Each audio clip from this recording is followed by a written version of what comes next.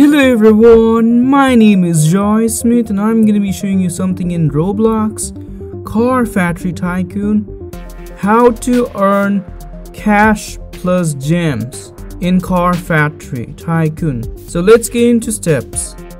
First thing is you need to build your own car and then you can make some cash over here. So what you have to do is build your own car with your own ways that you learn those tutorial basics from the beginning when you join the game, and then you build your own car.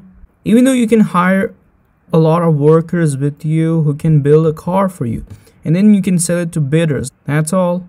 Second step, how to earn gems. You need to wait for a loot drop that falls from the sky.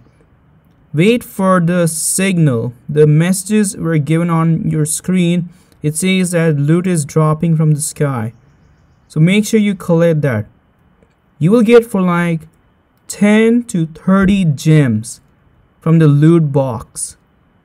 And the third step is, if you want to participate in a race, once you have a car, then race around the corner. As long as you race with opponents or other people who are participating in the race.